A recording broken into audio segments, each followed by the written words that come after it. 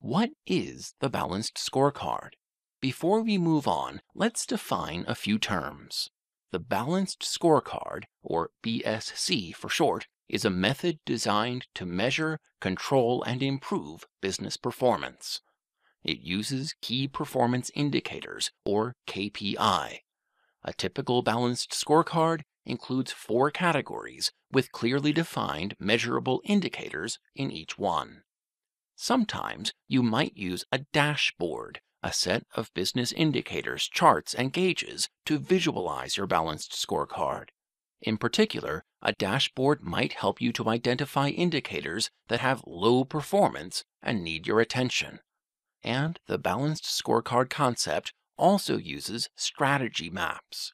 Simply put, a strategy map is a roadmap for your business, which shows you where you are today and how to get to the results you want. We will discuss each of these ideas in more detail later. Right now, it is important to understand that building a balanced scorecard for your business unit involves defining your goals, choosing relevant indicators to measure your progress, and designing a strategy map to help you get where you want to go.